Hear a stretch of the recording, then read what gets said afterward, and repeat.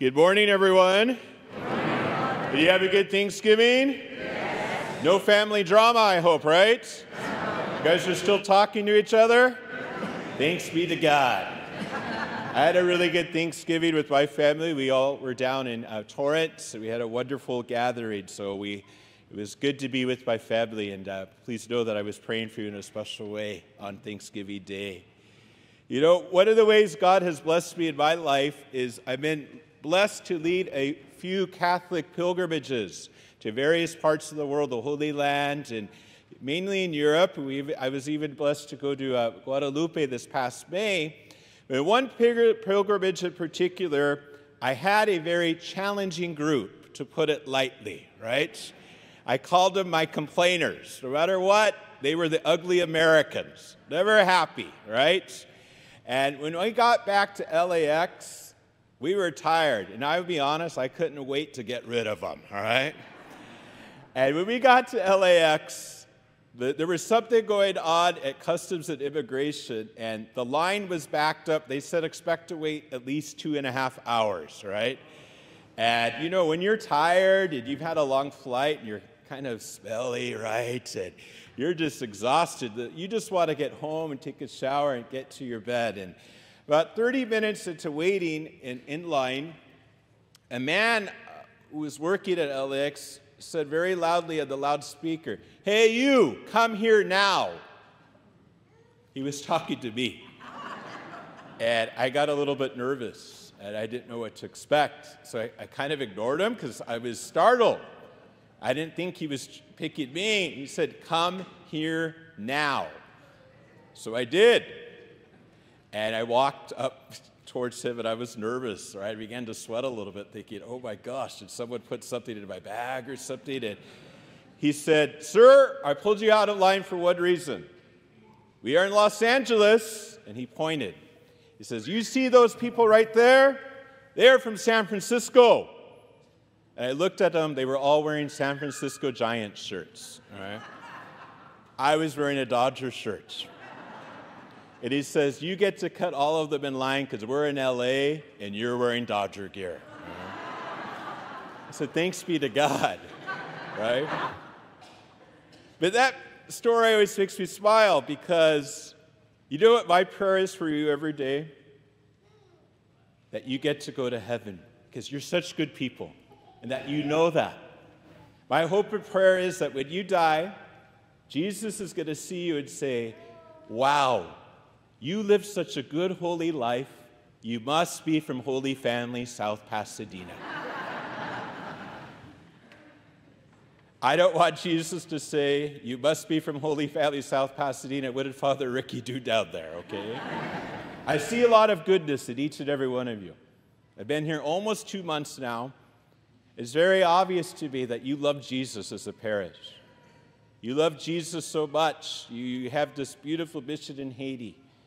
You love Jesus so much that you bring the gospel to life. But we could all do better, myself included.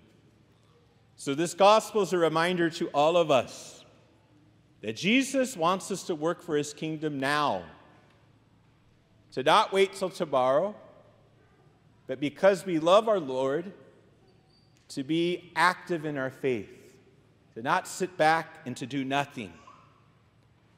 So when people encounter us, do they encounter Jesus in us, or do they not? I hope people leave you after a conversation and they're better off.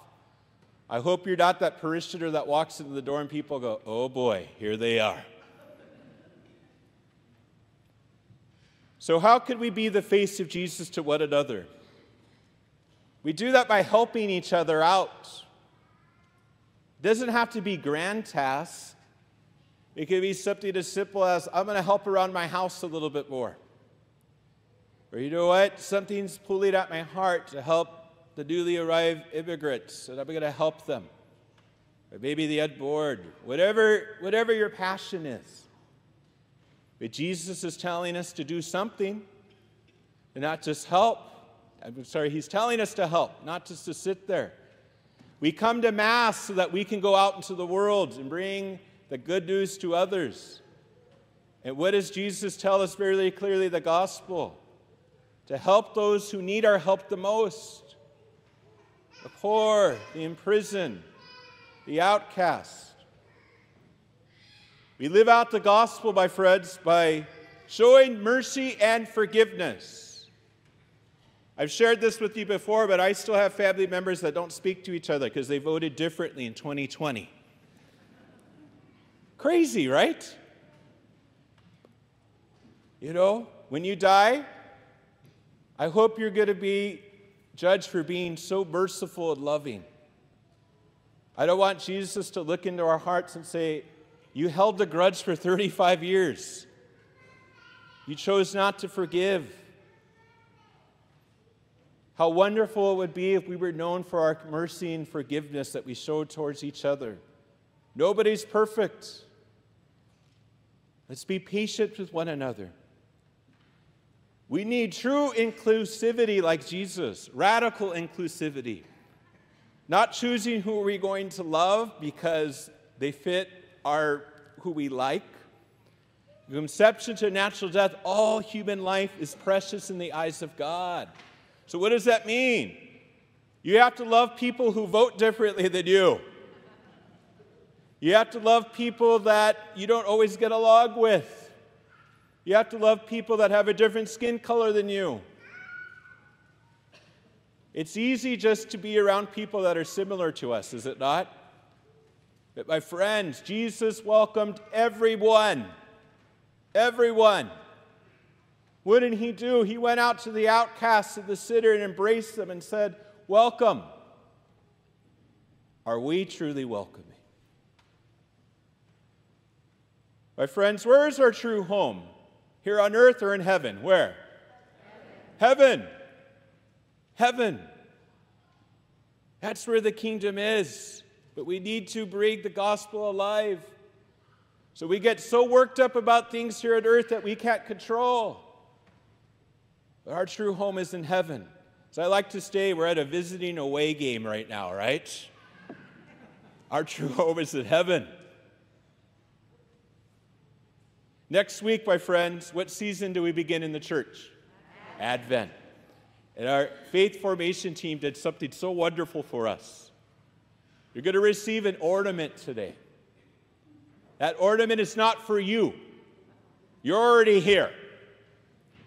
That is for you to invite somebody. Invite them back to Holy Family. But you need to give them a reason why they should be here. Why should they come home to the faith? Tell them how much you love being here. But more importantly, look that person in the eye and tell them how much they mean to you. How much you want them to be part of this faith community. And welcome them back and make them feel loved. Do not get that ornament and say, where have you been the last 3.5 years? What's wrong with you? That's not going to work. Tell them how loved they are and welcome them home. So we have a lot of work to do for our Lord. But I'm so honored and privileged to look at these wonderful disciples every day when I'm here at Mass. And I want to remind each and every one of you, God doesn't make junk. He made you the individual, beautiful person that you are. So go out and show the world the goodness that you have and bring your faith alive. And never, ever lose sight that one day we will be with Jesus, the King, in heaven. So my friends, the decision is ours. We could sit back and do nothing, or we could choose to answer the gospel and put our faith into action. So remember, heaven awaits us. And I hope and pray that one day, God willing, we're all going to be there together with our loved ones and all who went ahead of us. So, as we end this liturgical year and celebrate Christ the King, who are you going to reach out to? Who are you going to invite back to Holy Family? Who are you going to welcome and embrace and say, welcome home? as we prepare to begin Advent next weekend. Let's think of one person right now. One person that you're going to give that ornament to and that you're going to welcome home to Holy Family. So let's think of one person right now.